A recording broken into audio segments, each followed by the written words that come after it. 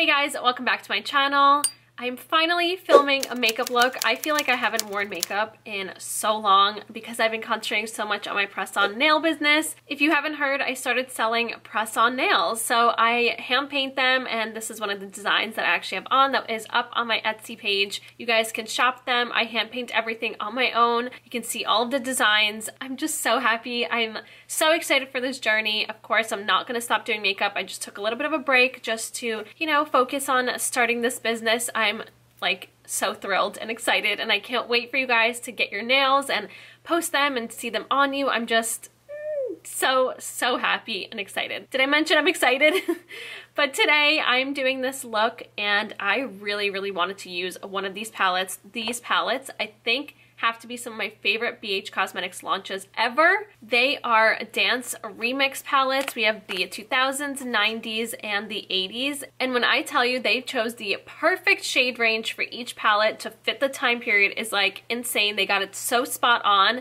So let's start with the 80s. Just look at these brights, like such perfect 80s shades. I love it. And the names are all different songs. And then we have the 90s. We still have some of that color left over from the 80s, and then bringing in the neutrals and the cool tones. And then we have the early 2000s with all those nice cool tones and purples. I am so excited about these palettes. I need to create a look using each one of them.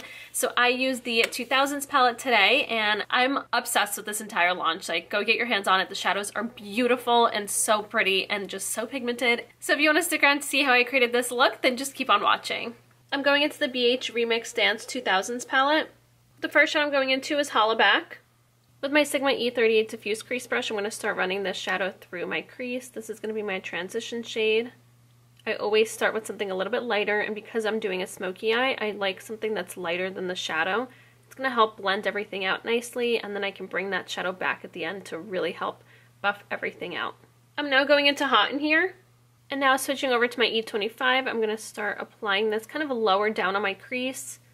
First, just applying most of the darkness there, going all the way into the inner part, back and forth, and then I'll start slowly doing little circular motions and blending it up towards that transition shade. Now picking up a little bit more shadow and intensifying that, so you can see I start with really little amounts and then build my way up. I like to start just small and then, grow from there, just because I don't want to apply too much shadow and then it gets super patchy and then I won't be able to blend it out. It's easier just applying in layers and then building up. Now going into the Sigma Wide Shader E59 brush. Look at this size of this brush. It's going to make applying your shadow on your lid for the smoky eye so easy and quick. I'm just tapping that in. Now that that shadow is applied, look at how nice that looks. Just the smoky eye just looks so good. I'm going back in with my E25. I didn't pick anything up on this brush. I'm just blending the crease out. And then going back into Hollaback and applying that at the high point of the crease. This is where I'm bringing back that transition shade to help really buff everything out and make everything really seamless. I also sometimes just take my finger and kind of just wipe on the bottom. I don't want it to be obviously too sharp, but just look at how much nicer that looks and kind of just like lifts the eye. Now let's do my lower lash line before I finish off my lid, going in with my Sigma E54 medium sweeper brush and Hollaback and applying that all along my lash line. And then with Hot in Here and my E15 flat definer brush, I like to kind of just wiggle in the shadow really close to my lash line, kind of like that. And then I start going back and forth and sweeping that shadow a little bit lower to really smoke that out. I'm now picking up Teen Dream. Are you ready for this color? Look at how beautiful this is. I am so excited to apply and show you how pretty it looks. So I'm going to start just applying this right on the, look at that pigment, right on the inner part of my lid, and I'm stopping it halfway and then just lightly feather that out. And what I'm also doing, I don't know, my hand's gonna look huge, I'm kind of just tapping that into the inner part of my crease. I kind of like that, just that shimmer kind of blown out on the inner part. It just looks really pretty. And now with my F70 concealer brush, I'm popping this shadow right into the inner part of my lower lash line, just stopping it halfway. Now going into Glam, I'm going to highlight my inner corner. Wow, these shadows are so pretty. I'm going into the Urban Decay 24/7 Glide On Eye Pencil in Demolition. I'm now going to line my upper waterline and then line my lower waterline. I'm going to apply mascara and false lashes, and I'm going to Tati Lashes in TL19. And that's the eye look done. For my lips first, look at how itty bitty this is because I love this lip pencil. I'm going to go into the NYX Cosmetics lip pencil in Nude Beige. I really wanted to go in with Nude Truffle, but I can't find it right now. I think my mom might have stole it and is holding on to it. But we're just going to go in with this one. I love this shade too. Those are two of my favorite nude shades in these NYX lip pencils.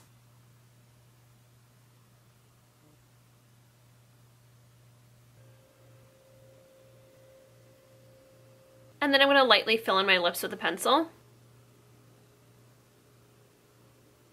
Now let's brighten up the center of the lip. I'm going to go into the NYX Soft Matte Lip Cream in Cairo.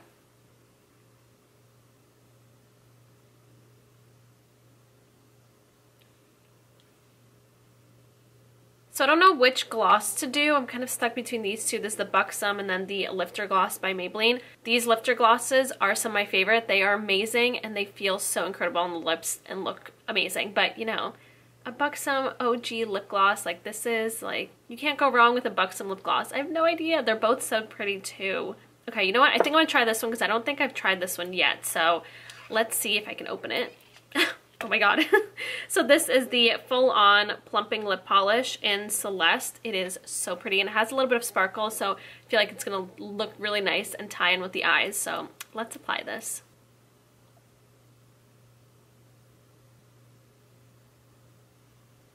And that is it. This is a completed look of my brown and blue smoky eye using the BH 2000 Dance Remix palette. I hope that you enjoyed.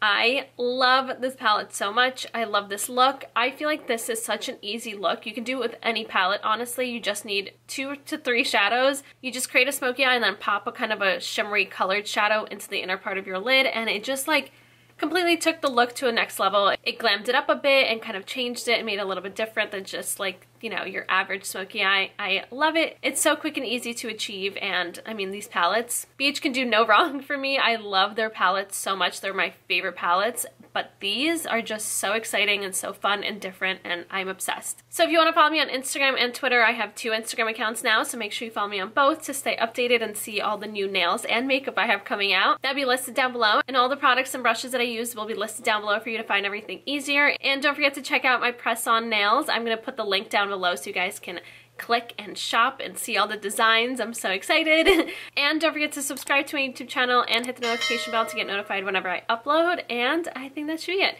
Thank you so much for watching. I'm so happy to be back, and I'll see you next time. Bye.